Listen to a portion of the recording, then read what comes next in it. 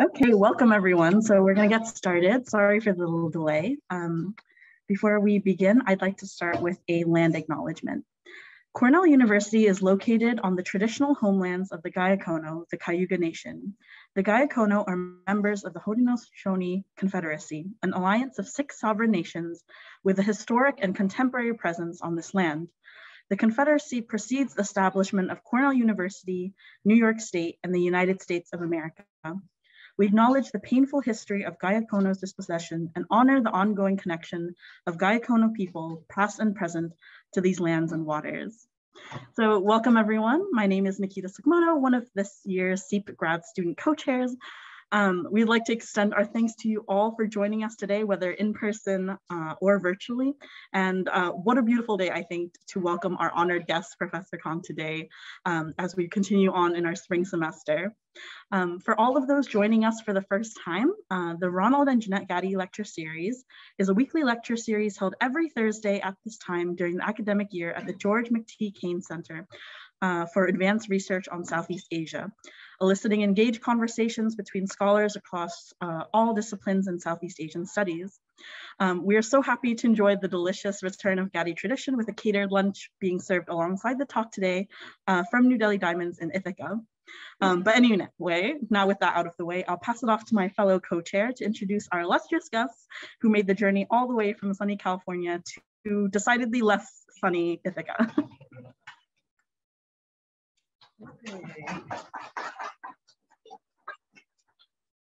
All right, so greetings. My name is Elisa Domingo Badique. I go by E. I am the other SEEP grad student co-chair. And we would like to extend our thanks to you all for joining us today, whether in person or virtually. And what a beautiful day it is to welcome our honored guest, Professor Kang. And let's see, this is our, so we're gonna do a little intro. So Dredge Kang, PhD, MPH, is an assistant professor of anthropology at the University of California, San Diego. His research focuses on beauty and love as they intersect with race, class, gender, sexuality, transnationality, and structural violence in interracial relationships, body modification, popular culture, and HIV. Dredge's first book, White Asian Aspirations, Queer Racialization in Thailand, argues that recent Asian regionalism has helped construct a new, quote, Asian racial category in Asia modeled on the naturalized alignment of light skin color and national achievement. Dredge's second project, The Total Package, examines the Korean wave in Thailand. So if we could all give a warm round of applause for Professor Kang, please.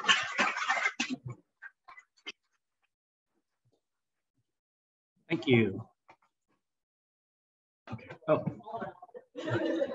so I should stand here. So I have a pre-intro and then I'll start. If I can get this to move, it's.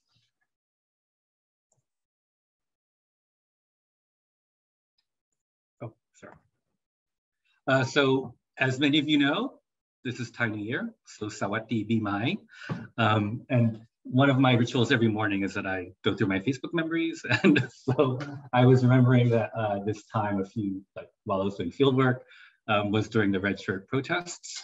And so there was a national state of emergency, but everyone was partying in the streets anyway, because it was Thai New Year, and this is a few years ago.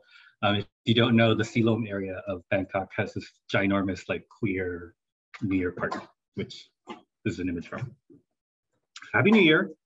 And today on my memory feed in 2016, I got my job at UCSD, so that was noted. And also last year, I was having lots of problems, these wires coming from my head, because I was having brain monitoring at that time. So I just wanted to let you know, I have pills here. So if you hear me doing things like slurring speech or saying things that don't make sense anymore, or if I start twitching, just say, Dredge, do you need to take a break, take a pill, and we'll go from there. Someone mentioned that I'm coming from sunny California.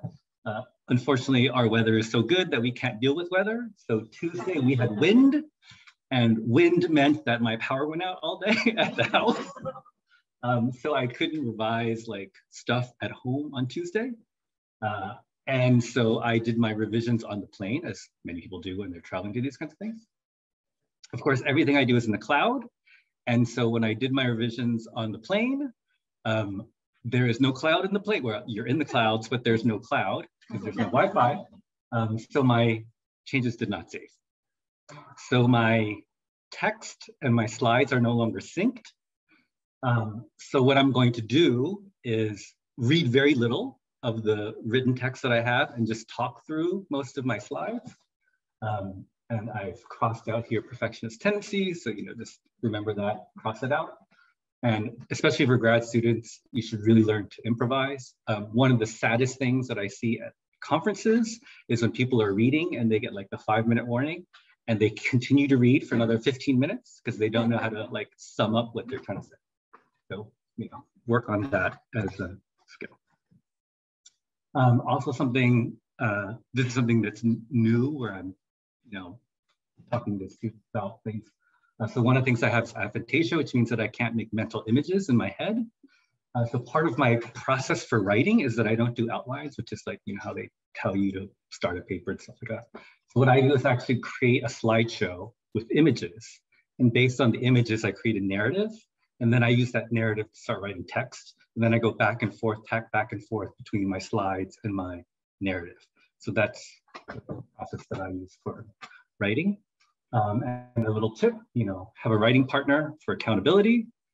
I know Arnica had my partner as her writing partner, and that also gives you a lot of feedback. So that's very useful. So that was my pre. So now I'm actually gonna start. As I mentioned, my text is no longer synced, so I'm gonna talk through the slides mostly. So I want to thank the Gatty Lecture Series and Cornell University for inviting me. Tamara, I know she's on the Zoom, met with me in Bangkok when I was a grad student, and I'm very appreciative for professors who take out the time to meet with grad students and things like that. Arnica is here in the audience, and last night Juno and Noah picked me up from the airport. We went to dinner, so I want to thank them too. I know they're also teaching at 1. So this is kind of what I'm using for the talk today. So I published a paper last year in Asian Studies Review, which is kind of the basis for this. And one of the benefits of bringing someone as opposed to, reading a paper is that you have different kinds of interactions. And for me, if I'm doing a talk, it's never going to be a paper that I read because you paid me to fly out here, and so you deserve better than that. And you can always read the paper if you want. It's obviously available. And I'm going to incorporate pieces of 2 book projects. So White Asian Aspirations, Queer Racialization in Thailand. I have everything but the conclusion done, so that's coming out soon, hopefully. And the second book is the total package, The Korean Wave and Transformations of Gender and Sexuality in Thailand. So I'll incorporate parts of that into my talk today. I'm going to skip these things just because I no longer have a line text, so I'm just going to move in a different way. So this is the outline of my argument today, and I kind of have it broken in different parts now because I was rearranging on the plane. So the first and the third part is that these practices of beauty are increasingly linked to what I'm referring to as white Asians, and I'll explain that. And the middle part, which is the part that is in the article I just mentioned, is that Thai bodily aesthetics are key to what I call being rip roy, neat, orderly, or complete, and that rather than being merely cosmetic, these practices about transformation address broader moral concerns about face and the appropriate expression of social status in Thailand.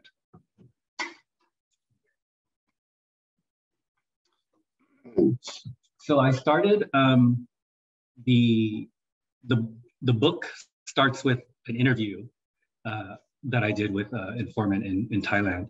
And during the interview, he points at me and he says, like this, not like this.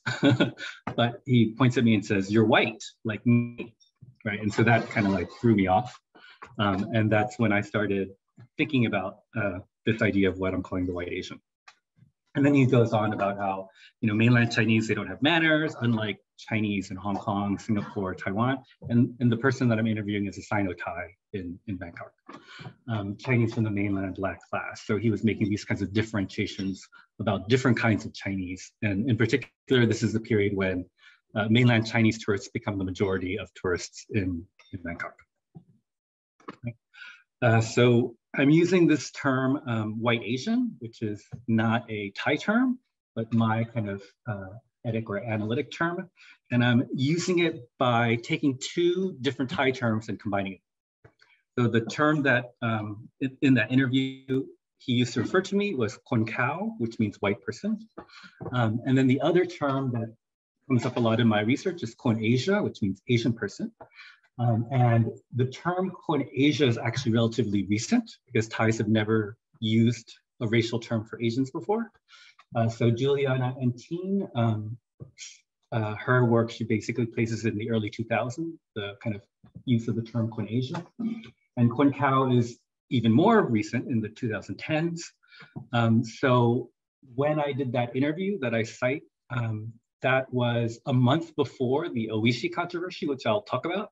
So the term precedes the Oishi controversy, but the Oishi controversy kind of explodes the term, makes it much more popular, makes it more known in public discourse.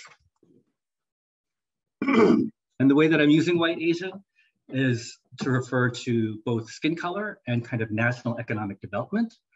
So when Thais are using the term Kon Asia, there's certain Asians that count as Kon Asia and certain ones that don't, like Cambodia, Laos, Myanmar are not Asian. And I'll talk about that in a bit. I'm also looking at kind of indigenous kind of ways of naming things. So Thais don't use the term yellow to refer to skin color. They usually refer to people as being black or white, your cow or your dan. So which is common in much of Asia, including, for example, the Chinese and the Japanese culture, right? So Chinese refer to themselves as white, Japanese refer to themselves as white, and then barbarians are the dark-skinned people, like Okinawans or Hmong or etc. So part of what I'm looking at is kind of taking away this assumption that whiteness is something that's a unique property of Caucasianness, and that whiteness has kind of a broader kind of implication in the world. It's still implicated in anti-Blackness across the world, but it's not something that's unique to Caucasianness. And part of what I'm trying to work through with white Asian aspirations is looking at how these new ideas of racialized whiteness tied to Asian bodies also perpetuate anti-Blackness and other forms of discrimination. Sure. Okay. Another term that I use sometimes is Korpanese, which basically is just taking Korean and Japanese and combining them. And I do this because, so there's two terms I use in the book that are kind of not normal. So Korpanese and tropical Chinese. And tropical Chinese I use because, as you saw in that first quote, there's this strong distinction between mainland Chinese and the other Chinese, right, from Hong Kong, Taiwan, Singapore, et cetera. So I use tropical Chinese to refer to that group because that's what, when I was talking with Thai people, they made that distinction very clearly. Like mainland Chinese are different from these other Chinese. And I use Korpanese because Thai people, like Americans and other folks, kind of confuse Korea and Japan in a lot of ways. So they would often mix things up or look at something like anime and say that's Korean. If you go to Japanese festivals in Bangkok, they play K-pop as opposed to J-pop at the festivals. So it's this kind of mixing of Japan and Korea. And those two countries kind of are the idealized countries for the white Asianness that I'm talking about. So that's the term that I use. And one of the ways that my thinking has changed kind of in the process of working on this project is that, I went to school in the early 2000s, my graduate training. And the 90s were like the decade of resistance, right? Everything was about resistance. So that's kind of where I started, but where I ended up is kind of looking at the idea of complicity more. So it's not about necessarily resistance, for example, of Thai people to the West, but complicity with other kinds of status hierarchies that are pre-existing in the world, for example, white privilege. So that's kind of how I've been changing my thinking around this. I'm going to skip this for time. So one of the things that I started with when I started doing my research in Thailand was I actually started, my initial project was around HIV and sex work. And then I've moved very far from that, but sex work still grounds a lot of my research in Thailand. And part of the way that it grounds my research now is that my project ended up being mostly about middle-class people and how they distance themselves from sex work, right, in Thailand, because Thailand has a reputation for, quote unquote, being the brothel to the world, right? So these are images from Michael Swanasai. These were censored in Thailand. They're images of, it's not actually semen, but they're called come on the face, and one of the things that Thailand is obviously known for is particularly Katay, male to female individuals, and kind of gender transformations and surgery, like Aren Thura's book on, gender confirmation surgery in Thailand. And this is an image from Facebook where you see the person's in 12th grade on the upper left, and by the time they're in 3rd year of college, the person's like totally transformed, right? And the people talk about gender is very different than American people. And one of the things is that there's no kind of dead naming, there's no like shaming about prior gender identities. It's kind of like, it's not a secret, right? It's not something to be ashamed about. It's just kind of like, yep, this is my accomplishment. This is how great I look now compared to, what I was before. These are images from people getting ready for a trans beauty pageant. And I talk about spectacular femininity, Ochoa's term, but I'm not going to go into that now. What I want to focus on here is if you, so this person, if you can see their arms are a different color than their chest. And in this image, you can see the arms are a different color than the legs. So part of the beauty contest pageant transformation for this individual was not just going from a male form to a female form, but also lightening the skin, right? So they take the lightest foundation they get and they add a little red blush, and I'll talk about, white with a touch of pink in a bit. And they mix that and they put it all over their arms so that, and their face and their neck, so that when you see them, they actually look whiter on stage than they actually really are. So that's kind of the thing you see there. And obviously there are different kinds of changes, like hair length is really important in Thailand. So growing your hair out, stuff like that. And this is an image from a TV show I was watching when I was doing my fieldwork, and it's a variety show. And the host has to figure out which of these women wasn't born a woman, right? So that's like he's like sniffing their handkerchiefs and stuff to see how they smell. Smell is really big in Thailand, obviously. And there's a term kind of were. So, trans women are often said to be more beautiful than quote unquote real women. This is another artist whose work I participated in and I followed during my field work. He's an artist from Isan, and he had this project called The Dream of Beyond, where he becomes blonde and water buffaloes. He goes from like dark water buffaloes to albino water buffaloes. So there's this kind of lightening and process, which is part of my kind of white Asianness. So I just wanted to show you a brief clip from this film, which you can't see because, can I move this? I think there's actually a way to get rid of it.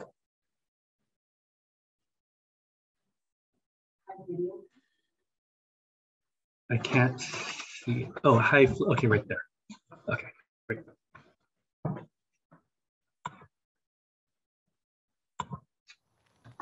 พี่ใจเป็นแฟนพี่เอกคบกันมาตั้งแต่สมัยมัธยม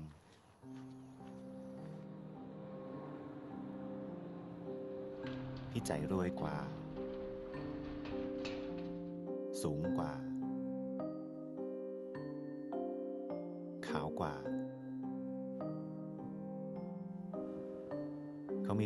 ที่พี่เอกไม่มี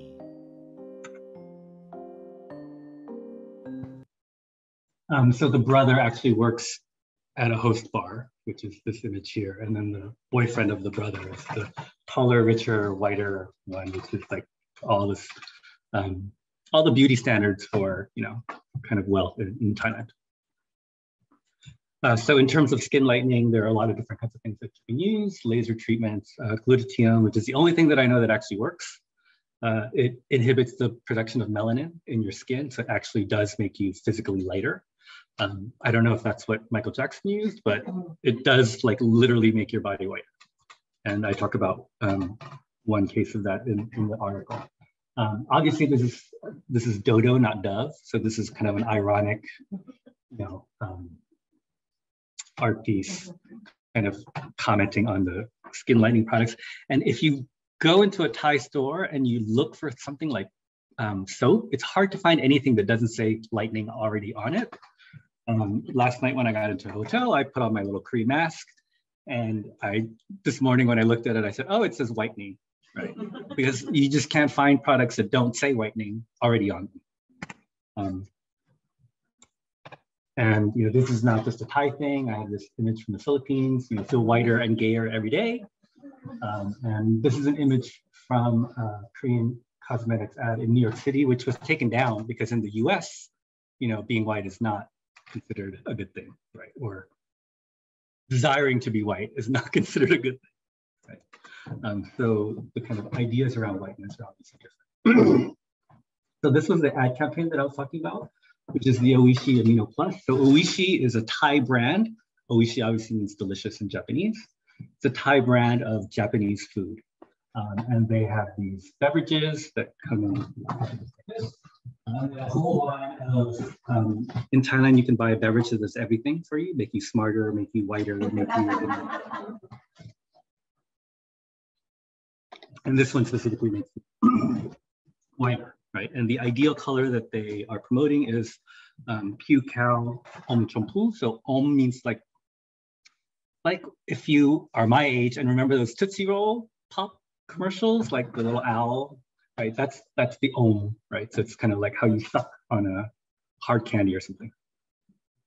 And that's the ideal color that they are promoting in this ad. And this does have glutathione in it, but this is eaten, so it doesn't work. If you inject glutathione into your blood, it works. If you ingest it, it does not work. So no need to buy this product. And so this was the controversial ad. So this is the BTS, obviously. And they put these signs up on top of the seats, and it says, seats reserved for white people, Kun Kao, right? So after 3 days, they were taken down because there was a lot of media backlash around this campaign. So you can see that the ad is here. They wrap the entire train in this ad. All the, like if you're in the New York subway, you see the same thing, right? All the ads are coordinated throughout the entire train. And then the train station that was closest to where I live, the entire train station was done in this ad. And this is another paper that I hope to get out soon, but so this is another controversial ad for Soul Secret Snows. And so you see like a light version and the dark version of this person. And so this is an image from CNN, and a lot of Western media outlets wrote about this ad and how Thai ads are so racist and colorist and things like that. But none of them mention the fact that this is Seoul Secret, not Swiss Secret or Scandinavian Secret, right? So they often write about these ads and how sad it is that Thai people want to be Caucasian, but they're missing, for me, the point that the kind of model for whiteness is not necessarily Caucasian whiteness, but in this case, it's Korean whiteness.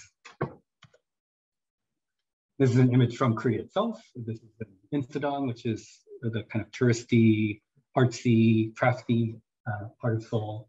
And this is obviously advertising to Thais because the sign is in Thai and says, buy it here because it's 3 times more expensive in Thailand. Because the Korean cosmetics have luxury tax in Thailand, which is 300%. This is an ad. So this is from the Victory Monument area. This is Century Mall, which burned down during the 2010 conflagration, and then was rebuilt. And they rebuilt it exactly how it was before, which was the diversity, including like the wrong steps and things like that. But this is an ad from one of the stalls. It's "Make Me White," but you'll notice that the text is in Japanese. In Japanese, it basically says it's sunscreen. So again, there are these references to whiteness that aren't necessarily about Caucasianness. In the back, you see Nature Republic, but it's actually a fake Nature Republic. Nature Republic is a Korean brand. This is a fake one.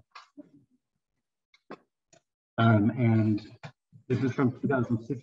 So there was a citywide campaign for this new product called Snail White, which is based on, so I was looking at my little, these are the things that you get for free when you buy something at like a Korean cosmetic store. So I was noticing that what I use today is, serum d'escargot and creme d'escargot, right? So these are snail, but in French, right? So again, obviously this is a specific reference to Korean cosmetics, not to or something else. I just put this away because I'm not reading it all. And this is an image from like adjectives in English, and at the bottom there's a handsome and an ugly, and the handsome is like this K-pop boy band member image, and then the ugly is like a black rapper image, right? So they're kind of ingrained ideas. This is an example of how the term "konkao" can be used. So this is a profile from Gatty, where the person is referring to themselves as konkao, a white person, and specifically as D, which is kind of the word for being Sino-Thai male. Right. I'm going to skip this. That's what I look like. This is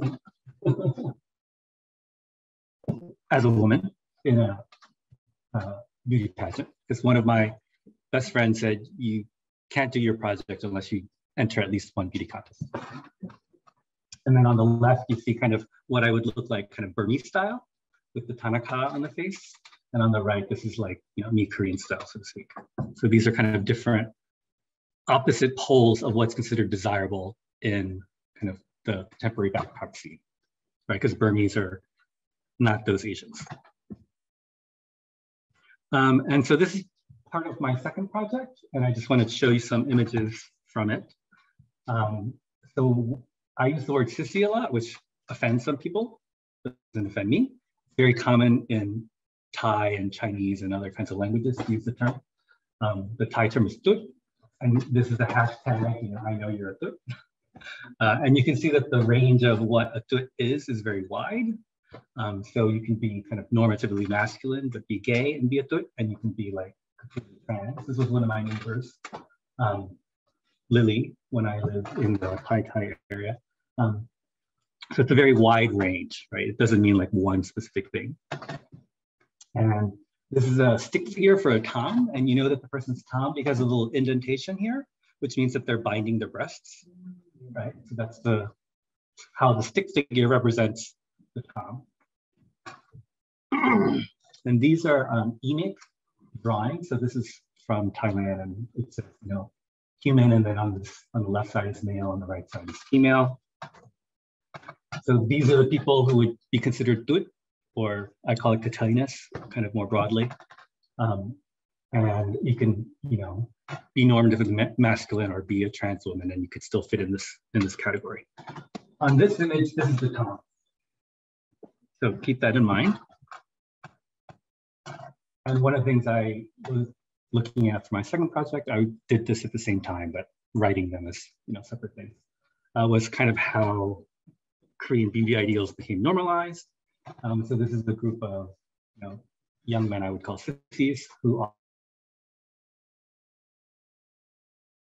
are doing the same look. So they basically look the same, as you can see. And you can see, for example, that person's hairstyle is from this ad for Korean cosmetics. So the kind of mimicry is really detailed and precise. And one of the things that happened was because both sissies and young toms were modeling themselves off of Korean flower boy masculinity, they end up looking the same, right? So this is kind of the old image of the Tom, and this one, the person at the top is the Tom, kind of a new image. And this is obviously, this is a cartoon from Thailand. This is what Toms used to be like. And that was the same image you saw in that other little chart that I showed you. And this is what Toms look like now, which is basically like gay men, right? Because they're doing the Korean self-masculinity. And so in Bangkok, there is a neighborhood, La Prao, where there are a lot of stores that specifically sell clothes for Tom. So it's like this one's called Tom Sheep. And they basically sell small size men's clothes. And everything, they say it's Korean when it's not, just because it's more desirable if it's Korean. So like Adidas is Korean, but and these are some images from these like advertisements for these stores.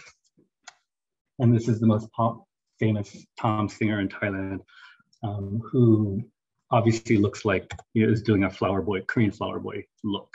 Okay.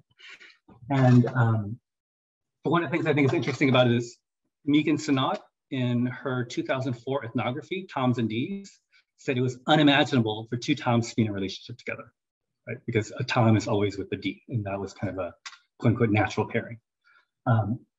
And then later in 2012, she writes an article saying how Korean pop has changed Tom gender norms, right? So we have this new category of the Tom gay, which is a Tom that's in a relationship with another Tom. And because they're both masculine identified, they're gay. So they're called Tom gay. And the abbreviation for them is TG. And that's very different in Thailand from what a lesbian is, which is a femme with a femme. Right. So in this image, you have like a Tom gay couple, so it's short hair, long hair. And in this image, you have like a Tom gay couple, which is short hair, short hair. Okay. And this is Korean masculinity as their style of masculinity. So one of the pieces I've written about is how this has created the possibility for new sexualities. So this is very similar to the image that I showed you before, but now there's this like new bubble here with all these new categories for Tom gay, Tom gay king, Tom gay king, Tom gay two-way, meaning versatile. So these are all things that have happened in my mind because of the transformations following the Korean wave in Thailand and how Koreans have adopted kind of idealized Korean popular culture gender norms.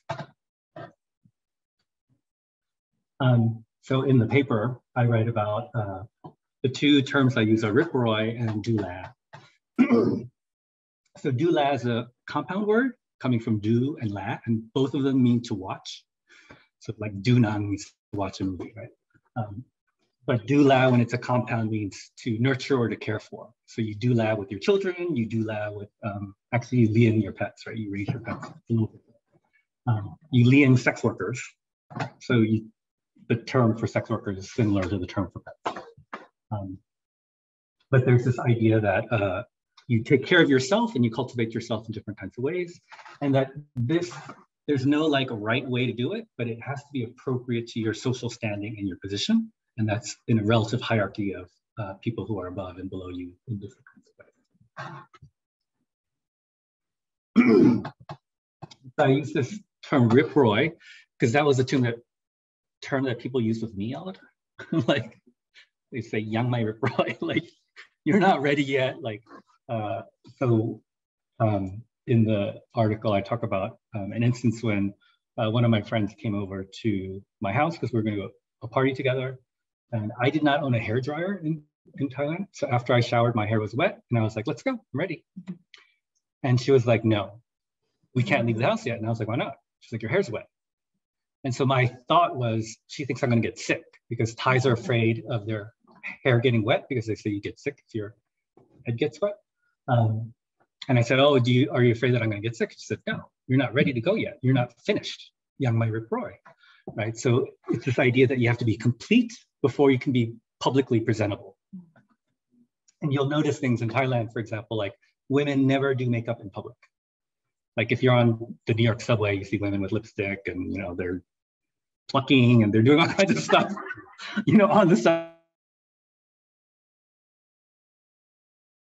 Done at home. in private before you can be publicly visible to somebody else. So I'm using this term from that. And a related term is duty.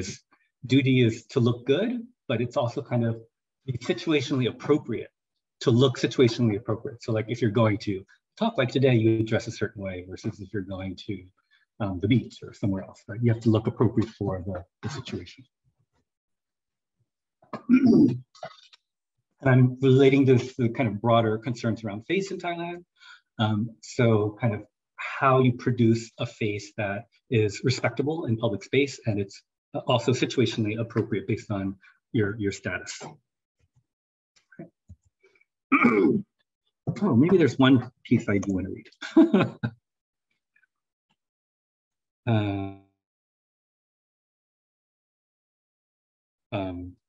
Tamar Luce, who I know is on the Zoom.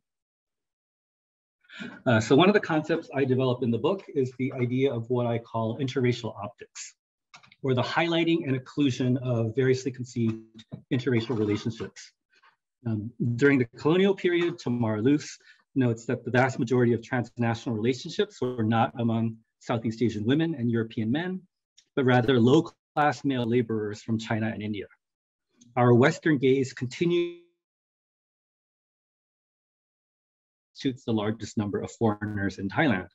While many Westerners believe it is Caucasians, they constitute a small fraction of foreign workers, expats, and tourists in Thailand. The largest population by far are low-wage laborers from the CLM countries, Cambodia, Laos, Myanmar, followed by Asian professionals from Japan, Korea, and Greater China. So this is part of the ways that race plays out in Thai public space. So kind of beyond making face, there's the repairing of faces. So a common expression in Thai is not, face literally breaks. Like you're embarrassed or you're ashamed about something. And here I want to link this kind of personal face break to a national face break. Thailand is very conscious of how it looks to the world. So whenever there are certain kind of controversies, there are these like national scandals around different kinds of things of how does this look to foreigners or how does this look to the world. And I think this is related to Hertzfeld's idea of cultural intimacy, kind of those like secrets that you have about your country that you kind of know are true, but are considered embarrassing in a broader audience. One of the cases that I talk about in the article is Kay, who's the best friend of one of my neighbors in Thailand, and he had all this kind of stuff done, including a chin shave, which makes you look more Korean. It's that kind of pointy K-pop face. It's also referred to as a Gangnam face. It's from Gangnam. Cosmetic surgery clinics are concentrated. And he did weekly glutathione injections. The most Thai could do them monthly, but he did them weekly. So like he literally went from like medium color Thai to light skin Thai. Like he was lighter than I am. And that's from these weekly injections that he done. So I do know that it works if you inject it. There's no evidence that it worked for ingestion.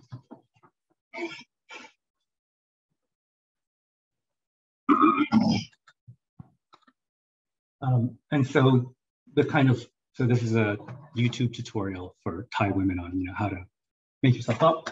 And so this is what she looks like when she starts, and this is what she looks like when she ends. And this is the model that she was trying to look like, which is a Korean drama star. Right. And during my fieldwork, these were the kind of images that were considered desirable for gay men in Thailand. So on the top is Jiho Lee, who's Korean. On the bottom is Jason Chi, who's Chinese Singaporean. On the right is Komasaki, who at that time was the most famous Japanese porn star, gay Japanese porn star. He died a few years back. But Japan dominates the porn scene in Thailand because of the Japanese porn industry. And this is another image from another very popular magazine in Thailand, which is a Taiwanese magazine. It's like a male physique magazine. This is the cover with Rock Kim on it, who's ethnically Korean, but from China, mainland China. This was 2015 when Harry got 300,000 followers. He's the most popular kind of photographer for gay models in Thailand. So he's the one who like picks the person who's like the person you want to look like, right? And that was the image that he posted for his, when he had 300,000 fans. I don't know what he's at now. So this is an advertisement for a gay sauna in Bangkok that came out during my fieldwork. And this is kind of when I was starting to think about how Asia is figured in the kind of Thai imagination. And you can see countries listed here. Obviously missing are the CLM countries, China, Laos, Myanmar, which are literally Thailand's neighbors, but are not on the map of Asia, so to speak. So they would often not be referred to as Asian people, right? So when people use Asian people, they're talking about Asian people from developed countries, which is how I came up with that Khon Kao and Khon Asia combination as white Asian. Some of you probably know Nichkhun. He's the first Thai K-pop star. He was very popular at that time, as was Barry Kuimiya. They're like peers, basically. And during my fieldwork, there was a controversy because his last name is Japanese, obviously. And it was discovered that his biological father is not Japanese, but actually so it was considered a devaluation of his status to have a Austrian, meaning from Austria in Europe, father instead of a Japanese father. But then he did this apology, public apology, and showed his dutiful sonness and respect for his father, which made him seem Japanese culturally, right? So there was kind of a way that it was repaired, and he's one of the promoters for Oishi, green tea, and such. So he plays Japanese. This is also a popular model during my fieldwork. He's actually Vietnamese. And so this is kind of one of the ways that I'm looking at this linkage to development, is that Vietnam is, when I started my fieldwork, Vietnam was considered a poor country, right? So like my partner's Vietnamese, and when we were in Bangkok, people would say things like, how can you afford to be here? Like, oh, I've never met a Vietnamese person who's well-dressed before, things like that. And then this model came out, and by the time my fieldwork ended, there were like articles in the newspaper like Vietnam is going to surpass Thailand in terms of GDP and blah, blah, blah, blah, which was kind of this huge sense of anxiety for Thai people because Malaysia and Singapore had done that previously, and they're always comparing themselves to their neighbors. He was voted the male model of the year in I think 2012 by MThai, which is like a men's website. And then subsequently became a US citizen or permanent resident, which showed kind of his trajectory, right? Because he then went to the US. And this is an image of him at G Circuit, which is happening right now in Thailand. It's the largest this year in Phuket. It's always around Songkran. And this is an image of him with Peter Lay, who's the most famous kind of Asian American porn star right now. And Peter Lay is not gay, but he's a gay porn star. But this is, so they kind of represent like what hot guys would look like to the people who go to these kinds of parties. Right? And the way that I end the article is looking at kind of the example of tattoos as one kind of form of status distinction. And so if you know Thai tattooing, you know what sakyan looks like. It's kind of folk religious. There's typically certain godlike symbols like Hanuman or certain repeating motifs. But you also get a lot of this text, which is usually Khmer text as opposed to Thai text. But it's considered now in like Bangkok, it's considered very low class and like working class kind of aesthetics. Right? I think that like this guy has military fatigues on, that kind of type would do, which is not if you're a middle class Thai gay man, it's not what you'd want to do yourself.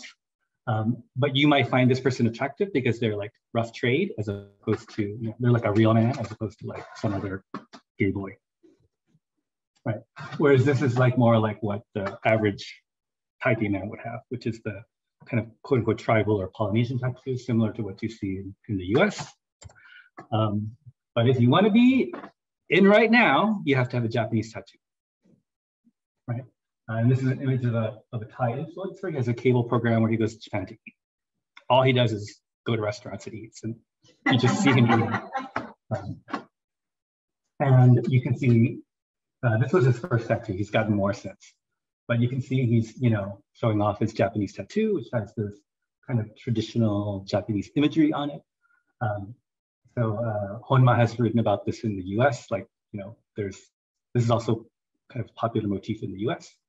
But these are clearly not Japanese tattoos because Japanese people, for the most part, don't have tattoos, and it's still very highly stigmatized and associated with Yakuza, the gangs there. So the reason why I use this image is here's this Thai guy with his Japanese tattoo and his Japanese boyfriend who has no tattoos, right? So it's, again, this kind of imagination of a desire for kind of a better Asian place than Thailand. So one of the questions that I have kind of for all of you, since you're experts too in different kinds of ways. So I'm Korean, and there's the same kind of attitude around body work in Korea as what I've talked about in Thailand. And there's like a huge literature on Korean cosmetics and cosmetic surgery and stuff now, because by some statistics, Korea has the highest rate of cosmetic surgery in the world. Which is a very new thing, because in traditional Korean culture, Confucian rules prohibit you from changing the body. So when my mother got her ears pierced, my father was very upset, because he would say, "Puk dorjo," like you literally drain the luck out of your body by having a hole in your body, right? So in kind of traditional Korean culture, Confucian rules say to respect your parents, to respect your ancestors, you don't change the body. So that's completely changed now, where now like people talk about the obligation to change your body because you need to do things like be successful in life. And Korea is one of those places where when you submit a resume, you have a picture on it. So you have to look good on your resume. So you have to, there's like a requirement to present yourself in a certain kind of way. If you've ever gone to take a picture in Thailand for one of these photos, they automatically lighten your photo. I don't know if you've experienced this, but like, it's like built into their like digital camera. The photo comes out lighter than you are. But there's no Korean word for this. There's no Thai word for this kind of constant self-improvement. That's kind of what I'm looking at or looking for right now. And the closest thing I can find to that in an Asian context is like Kaizen in Japan, continuous quality improvement. So like this idea that you're constantly making something better, right? There's no end. Like you constantly make it better, better, better, better. And that's, there were tons of American business books written about Kaizen because that's supposedly why like Toyota became better than, Ford and Dodge and so forth. Right. So that's kind of the question I have if people have input. And so I'm going to end with this conclusion that, body modifications are used to express class distinction and place one appropriately within social and global hierarchies. The ideals to which contemporary middle-class Thais aspire is highly key to Northeast Asian aesthetics, so particularly Korea and Japan. And embodied practices of style and transformation enhance social standing and demonstrate participation, this is for Thai people, in a cosmopolitan Asia, which is kind of where they want to be. So that's my talk. Thank you very much.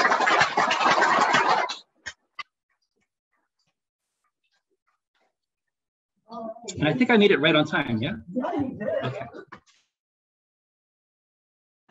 Okay, so we're going to go into the Q&A portion, and people start to ask questions. Let's see, was it Tom or? Okay, we can do Josh. I guess I have a really quick question about, for lack of a better word, sexualities and those connections, sexualities, and those connections like light skin and whiteness to like the traditionally hyper masculine. Sorry, it's coming through here too. Oh. The hyper masculinized like sexuality, which is also spreading to Korea and Southeast Asia, represent a move away from this light skinness, or is still entirely considered the same thing? So Bara is light skin too, for the most part. The difference is it can be hairy, right? And in certain Japanese contexts, the hairiness is considered bestial and like undesirable because it's like more animal-like than human-like. And in a lot of Asian contexts, there's a strong human-animal distinction, including in Thailand. So the hairiness is something that's a little different about Bara masculinity, and Bara is Japanese. Where it plays out in some of my, I haven't written about it, but where it plays out in some of my work is, for example, in gay male communities, like masculine identified gay men are interested in things like Bara representations, and they actually hate representation. Same in Japan. They actually hate the representation of feminine masculinity, Dut masculinity, and so they actively kind of denounce Dut masculinity in part of kind of shoring up their own like better masculinity. So you see that in the Thai context where, so right now one of the big things is Ding and Sawai. Sawai means why girl. So these are like young women, mostly young women, who are into BL and yaoi. So the Y comes from yaoi. And this is huge in Thailand right now. And if you didn't know, Thailand produces more boys' love dramas than any other country now. And so the last time I checked was 2017. So GMM TV, which is the largest media company in Thailand, their primetime at night programming was already majority queer in 2017. And that was because that was the beginning of the explosion of boys' love dramas in Thailand, which have now become huge in places like the Philippines and other parts of, in China, et cetera, other parts of Asia. So the like normatively masculine gay men hate the BL imagery. So the BL imagery, they're very young, they're very cute, and they're coded as kind of feminine, so kind of Dut-like, which is in contrast to the like Baramanga masculinity, which is very virile, like hyper masculine, like they have like the bodies of like gorillas kind of. So I guess a Western equivalent would be like Tom and Finland, right? So it's that kind of a distinction. But like it does not escape the hierarchies of like skin color. And Japanese are very into whiteness. Right. So a lot of the terms actually come from Japanese. All right, thank you. So we've got another question. I'm just going to walk up to you so that they can hear me over on the Zoom. So this is from Dean Nguyen. Hello again. So all these images gave me nostalgia because they resemble my childhood growing up in the early 2000s in Vietnam. My question, ooh, my goodness, I think I scrolled too far. My question would be, do you think there is some kind of cultural dominance within sub-Asian region countries like Southeast Asian countries? I think I just lost it. Okay, if so, would these changes, integration and globalization significantly affect any urbanscapes of Thai youth with not only American or European cultures, but also sub-Asian cultures? Yes, thank you for the question. So actually the way that I talk about this kind of work is I refer to as inter-Asia. So there's kind of a field now of quote unquote inter-Asia studies and inter-Asia cultural studies. So looking at kind of the relationships between Asian cultures and how they're influencing each other. And right now, obviously, Korea is kind of the biggest influencer in this space. It was actually at the Inter-Asia Cultural Studies Conference in Singapore, which was, I think, 2016, I think was when it was last in Singapore, when Hua Bin Chat, who's a famous Singaporean sociologist, said, Korean popular culture is Asian popular culture. Right? He was like, nobody's ever going to watch Singaporean dramas. But he was like, and this was because there was a graduate student from mainland China who was saying, oh, we like to watch Thai boys love dramas now. And he was like, I don't care what you like. Like Korean media is Asian media, basically, at that point. I think he's wrong there, but that was kind of his response. So I think that, there is this kind of way that these things are very regional in a particular way. Like, now in America, everybody knows who BTS is, and like post-size Gangnam Style, everybody knows what K-pop is, but that's still relatively new, and I don't know how to like specialized taste, like in US culture. Whereas in places like Thailand, like Korean dramas, Korean pop, like that's ubiquitous now. It's like, and one of the things that I was looking at before was how Thai pop music has incorporated K-pop into like how it's visualized, and the kind of the dance routines that they use, etc.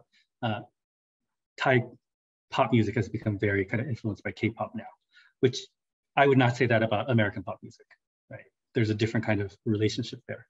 So I think there's definitely kind of this interracial relationship that's really key to what's going on in Southeast Asia in particular, because Southeast Asia in particular has kind of largest consumption of Korean wave media in the world, which is also true in Vietnam too. So Vietnam also has like a really big following of Korean dramas and K-pop, things like that. And I remember my first trip to Vietnam was in 1998, and there was an article in the newspaper, "Stop wanting to be Korean." This was in 1998. Like, everybody wants Korean cosmetics, everybody wants a Korean refrigerator, everybody wants like these Korean things, buy Vietnamese instead. And then I was like, this was in the English newspaper in Vietnam. And I was reading this and I was like, Vietnam doesn't make cosmetics. Vietnam doesn't make refrigerators, right? Because this was in the 90s when Vietnam was just opening up to global trade. So at that time, I was like kind of like snarky and like, you can't even buy Vietnamese at this point because Vietnam doesn't produce these things, right? So like, even if you travel in Southeast Asia, like if you go to Laos or Cambodia, like if you buy shampoo, the shampoo you're buying is Thai shampoo because they don't make their own. It's being imported from Thailand, which is kind of the regional manufacturing center for Southeast Asia. And so the Thai shampoo in Cambodia costs more than Thai shampoo in Thailand, even though Cambodia is a poorer country, right? So there are these different kinds of dynamics that you see happening.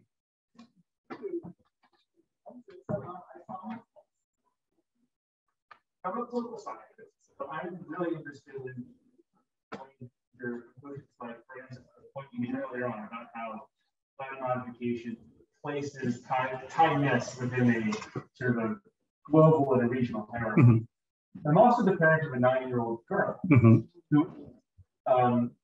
in ways that I'm just not used to because I didn't grow up when this was current, completely obsessed with Japanese culture. For instance, you can see culture in many different ways, and body modification very clearly over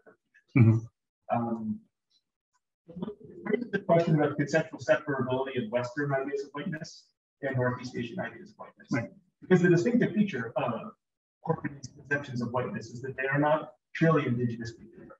This is not just a body modification cultural thing. This goes back to Korea incorporated into, especially with the Yokers and the Prussians, and you know this as well as I do. So how can we place, also given Thailand's own history, how do we place the idea of looking to Northeast aesthetic ideals as like a particularly inter-Asian phenomenon rather than a truly cosmopolitan phenomenon, which I think regrettably does implicate the West, even as I'm tired of saying that. Right. So I think there it's a matter of degree, right? So like I was having a conversation with one of my nephews who just graduated from high school, but the conversation was a couple years ago. And he was like, so he's really into manga. And he's like, when I read these Japanese mangas, so many of them are gay, right? And I was like, actually, they're not gay. They're boys' love. And I was trying to explain to him this versus what gay is. And, he's in high school and he got it, but it took me a while to get there. So for sure, among young people, like Japanese media is big, right? And like they're all the little K-pop fans and stuff out there. But for me, it's still not mainstream in America. It's still kind of niche. Whereas in a place like Thailand, like during my field work, when I first started, I like literally counted the the music video. There used to be 3 screens between Paragon and Siam Square. I don't know if you remember this, that were like in the middle in the plaza. And they play music videos on those screens. So when I first started, I literally counted the videos and looked, see how many were Korean. And at that point, 1/3 of them were Korean. And if you actually walk into Siam Square, that mall, like all the music they play in the mall is K-pop. Right? That's all they play. So by that time, it had already become ubiquitous. That was in 2009. But that's not true in a place like the US. Like if you go to the mall in the US, well, you're going to hear music anyway, because they don't want to, well, Thailand is not paying any of these royalties either, but in stuff like that. But it would still be weird to go somewhere and hear K-pop, as opposed to like if you went to a restaurant, unless you're going to like a sushi restaurant, I would think, or a Korean restaurant, it'd be weird to hear K-pop in a restaurant. Whereas if you go to a Thai restaurant, that's like normal. So I think the kind of degree is really different in terms of acceptance and consumption of the Japanese media. Okay, so we got a Zoom question. How does ethnicity, class, vocation, and other markers of social difference in Thailand differentially structure the mimetic appeal of Japanese and white Asian ideals? Which is to say, what social groups are and are not refashioning their lives according to these ideals? Right, so my work is focusing on middle-class Thais. And like in the book, I have a chapter that's just on race and ethnicity in Thailand. So depending on how you count it, so the Thai government officially has 5 racial groups. You know, anthropologists like will say there's 70 or 80 racial ethnic groups in Thailand. So, you know, the count varies dramatically depending on how you do the count. And obviously one of the counts for the government is like they count Thai Muslims as different than Thai Buddhists, but obviously they're Thai. And in Thailand, there is this kind of multi-ethnic sphere that's recognized in certain ways and completely erased in other ways. So Thainess means that you're Thai, which is different than, you know, Siam, which was theoretically kind of a multi-ethnic space. And the kind of thing that both Thais and foreigners think about when they think about ethnicity in Thailand is the hill tribes, right? The Chao Khao, cow here meaning mountain instead of white. So those are the kind of people that are referred to. And like now there's a lot of, like if you watch Thai animation, they have characters now, they're like hill tribe characters. And there's kind of this, like in kind of more artsy scenes, like now it's popular to buy like Hmong textiles and like make skirts and stuff out of them, these kind of like ethnic looking clothes, which is kind of relatively new. So I think that there are ways that kind of ethnicity and ways that people are thinking about ethnicity is changing. And in a lot of the Thai cartoons, like the hill tribes are always like the environmentalists or the people who take care of the earth, as opposed to like, you know, people who are destroying the earth and stuff like that. So there's a way that they're romanticized, but they're still generally considered inferior. So the word that I would hear Thai people use a lot for hill tribes and other groups is uncivilized. And when I ask something like, what does it mean for, you know, a group to be uncivilized? Well, they don't even have their own country, right? Like, you know, there's Chinese people, there are Korean people, there are Japanese people, but like Hmong, they don't have a country, right? They're uncivilized. They've never reached that kind of pinnacle. Whereas like a country like Cambodia, they were civilized, but now they're like, you know, doi patana, they're like lowly now. But they had great moments in the past, obviously in a, you know, in like Thai architecture and religious history. Obviously the early period is the Khmer period. But generally there's this disdain for other ethnic groups in Thailand. And it plays out, so when I was talking about, for example, the map of Asia and how Cambodia, Laos, and Myanmar don't show up on that, hill tribes and other kind of groups don't show up in that because they're not part of civilization. They're not part of the world that's important, so to speak. So they would be thought of as less than, even though Thai people will often say things like, Hmong have fairer skin than we do, right? Or Burmese people have fairer skin than we do. Maybe it's because they use Tanaka, right? The yellow powder. So it's not just fair light skin. That's not the only, and that's kind of why I did the white Asia, right? It's not just the fairness and the lightness of the skin, but it's also this kind of civilizational status that kind of come together to produce this kind of idealized white Asian. So I saw who's had it up first. Okay, yeah. Questions for me. If you look back at how things change over time, I would try to link the context.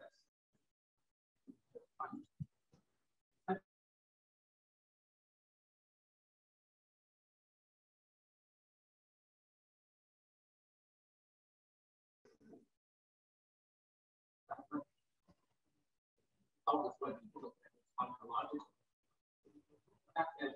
Say, even in Thailand, or beauty contests, it started right after the democracy in 1932. I think the first it was 1935 or 34. Back then, Thai beauty queens dressed in Thai. So after, when we talk about cosmetics capitalism, you have American cosmetics. They're talking about cosmetics.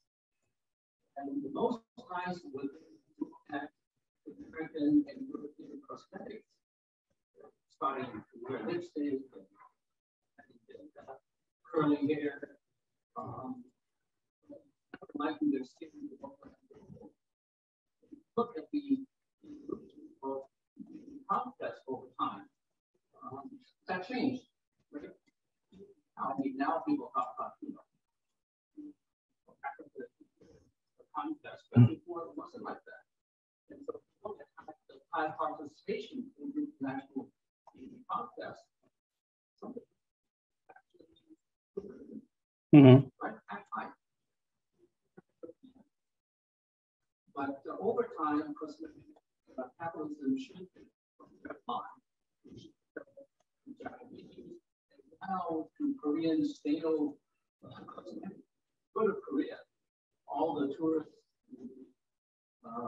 travel to buy cosmetics. And one thing first, which you cosmetics, which I found very strange and very intriguing. So in that sense, that's all related. In media also, before the time we watched Hollywood, right? Right. But that shifted. Japanese people were watching for Chinese, Japanese, and with modern media, now they're watching Korean romantic soap operas. Right. Right. It's all related. And so that's how the ideas of what is for Korean, European beauty. And so there is something that's quite attractive and possible. So I see that as a natural change. But what I find intriguing about your talk is really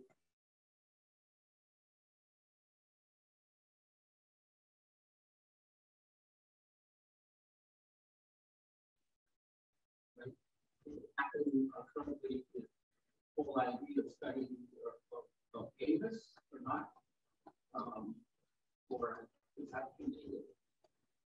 Because as part of Hollywood, because if you remember how Thai nationalism had those weird nationalistic movies, they portray Thai soldiers and Thai religion.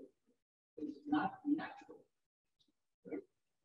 And so that shifted because it's really the people that has really caused a lot of this. Yeah, which is the second book, right? And actually the way that I ended my dissertation, which is not going to be in this first book, but I'm going to work on that later. So the way that I ended my dissertation was because my dissertation focused more on the interracial relationships. So the way that I ended my dissertation was kind of looking at egalitarianism in relationships. So kind of you saying like, you know, it's harder to look European than it is to look Korean. So one of the things that the Thai men would say is that if I'm in a relationship with a Caucasian, I can never be their equal. But if I'm in a relationship with another Asian, people think that we're the same. So they'll treat us like the same. Whereas like if I go to a restaurant with a Caucasian guy and, you know, like I tell, like I was, during my field work, a friend of mine who's Lao was in Thailand, and he had an ex-boyfriend who was white who was coming to visit him. They were going to go to a restaurant and stuff. And I said, when you go to the restaurant, when the bill comes, they're going to put it in front of the white guy, right? Because they're going to think that you're a sex worker and you're not going to be paying for this meal, right? And that's just going to be the assumption, right? And you just need to learn to deal with these kinds of things, right? That's like the kind of social expectation in that kind of scenario. And he was like, no, they're not going to do that. You know, I don't look like a sex worker. And I was like, actually, you do. Because he was like skinny, he had like spiky hair, and he wore like tank tops and like lots of jewelry and stuff. And I was like, for a Thai person, you look like a sex worker. You know, you might look really cool and hip in Berkeley, but for a Thai person, you look like a sex worker. And he had the dinner, and sure enough, he said he got. The next time I saw him, he was like super angry. I was like, how dare they like, you know, put the check in front of him and stuff like that.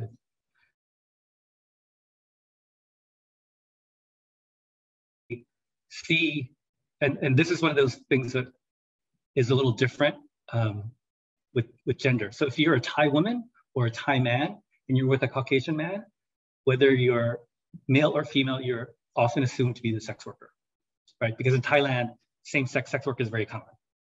Right, so that's, you know, going to be the assumption. If you're together as a pair, right? If you're in a group, that assumption goes away. But especially if there's an age difference, that's going to be the assumption, right? So I've had like Thai women tell me who have like white husbands, you know, when I go to the hotel, they ask me for my ID, or, you know, when I go to the hotel, they say you can't enter, because they assume that the wife is a sex worker, and it, you know.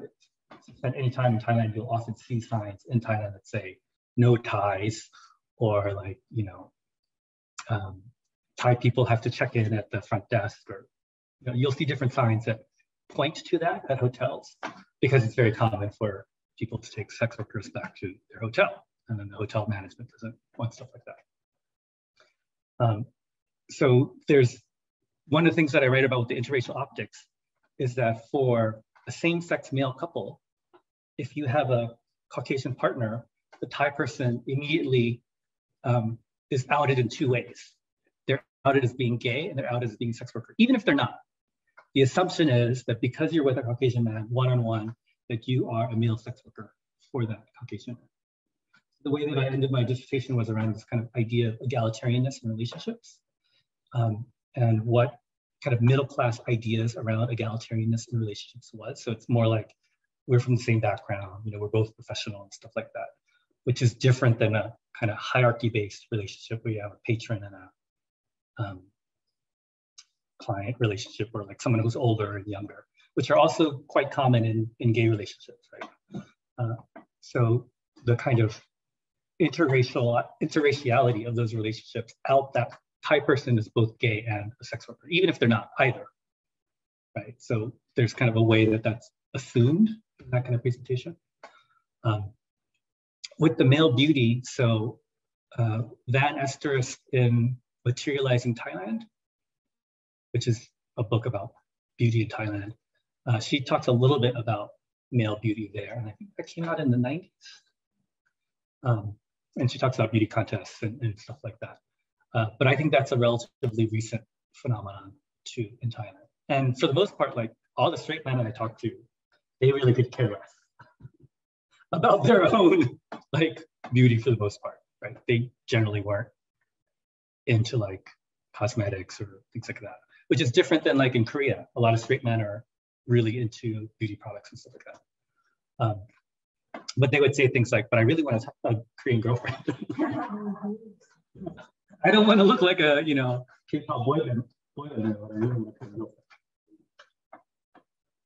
All right, so we got, actually, I think we have time for a combined Zoom question. I just realized they have 10 total areas. So two viewers was asking about, I guess, the conceptions of whiteness as, you know, outside of Thailand, and what, like, Claire was asking about, you know, maybe you could talk a little bit about why China is left out of the Corpanese grouping, as the, like, for aesthetics and development. So I'll specifically kind of go to the end real quick. So as I started the talk, there's this strong differentiation between what I refer to as mainland Chinese and what I refer to as the tropical Chinese. So in my work, like, at the beginning of my work, like Singaporean Chinese were really popular, and they kind of like fell over time in comparison to like Koreans and Japanese. But at the beginning, like Chinese Singaporeans were very popular. Hong Kongers were very popular. But there's always been this disdain for mainlanders, and I feel like it's increasing, not decreasing, because so many of them are coming to Thailand as tourists. And when they do come to, like, a lot of my friends work for King Power, which is the big duty-free Thai company, right? So any airport you go to, there's a King Power. There are King Powers that are in malls and stuff like that. And, you know, so I saw their training manual for King Power. And so, and the training manual has changed over time. So the countries of the people that they talk about and the languages that are, because they have like how to say hello and, you know, how to say thank you in these different languages. So like the last manual I saw, it was Korean, Chinese, Japanese, Russian, right? Were the kind of foreign languages besides English, right? So there are 5 foreign languages. And then they're like the stereotypes of, yeah, what do Koreans want to buy? What do, you know, Chinese want to buy? What do different people want to buy? And the kind of attitude that the workers had were like, you know, like this Chinese guy wanted to see this watch that cost $1,000. And I was like, how could, like, he doesn't even brush his teeth. His breath smelled so bad and he looked like a peasant. And then he pulled out a wad of cash and paid for it, right? So there's recognition that they have money and they're coming as tourists and stuff like that, but there's still this kind of, they're still low class from a Thai perspective, the mainland Chinese, compared to people like Chinese from Singapore and Hong Kong and places like that. And if you look at any of the Thai tourist media, there's a lot of negative representation of mainland Chinese tourists who are now the majority of tourists in Thailand. So they're always disrespecting our religion, right? So there's like the stories of like the guy who kicked the bell with his foot. You know, you don't touch anything religious with your foot in Thailand. That's completely disrespectful. There were those images of like the Chinese tourists who were like doing their laundry in the airport and like hanging their underwear on the seats, right? Like so low class, right? Things like that, always in there. There was a video clip that I watched of a Sino-Thai actress who was at the Seoul airport. And so she's like, you know, recording herself like this on her phone. And she's like, look at all these Chinese people around me. She's like, I'm Chinese too, but meaning Sino-Thai, but these Chinese people from the mainland, they have no manners. Because I was here in line getting my refund for my duty-free cosmetics, right? Which, if you've ever been to the Seoul airport, there's that big long line. It's just like, I was in line and then all these Chinese people came and they don't queue up, right? They just rush to the front, right? And this is not surrounded by all these Chinese people, right? So clearly like this, that's the kind of image that gets portrayed. There was one image, like one video I found really funny. So, a lot of the tourist, like if you go on a tour, they have buffets for you at different stops. So there was this video of mainland Chinese tourists at a lunch buffet during their tour. And the main item was shrimp. And shrimp are quite large in Thailand, right? And there was a woman, so the video was this woman who goes to the, I don't know what to call it, the thing that has the food in it. She takes a plate, she takes another plate, the other plate has a scoop, piles a layer of shrimp on the plate, takes another plate, puts it on top of that, takes that first plate, scoops another layer, and she stacks up 5 layers of shrimp and then takes it back to her table. Right, so there are all these like images that are always like, you know, Chinese people have no manners, and like I said, like I started the talk with, this is like a very common attitude. I think it will change as China becomes more developed, because like I said, the kind of attitude towards the Vietnamese is changing very quickly. Right, they're no longer the peasants anymore. Now they're coming. Before in Bangkok, you could not exchange dong, Vietnamese money. You had to, if you were Vietnamese, you had to come with US dollars and exchange that to baht. But now you can go to many places and pay in dong, and you can, all the money changers will accept dong as well. Right? So those things have completely changed kind of some of the scene for Vietnamese, which is different than, I think the Chinese are still going to take a while to catch up, so to speak. But there's this clear differentiation between mainland Chinese and Chinese from other places. I know there were 2 other questions, so I don't know if you have to leave, but I'm happy to stay longer and answer. Okay. Yeah, you can also forward some questions from the chat as well. Unfortunately, we are out of time, but if you can have a round of applause for thank you so much for such an exciting and very visual talk, Professor. There's so many questions I'm sure both audiences in person and on Zoom have. So please reach out personally to Professor or us to get connected. And also please join us next week on Thursday, April 21st, when our very own Kira will present her talk titled Environmental Change and Cambodia's Food System. But until then, please take care of yourself, stay warm.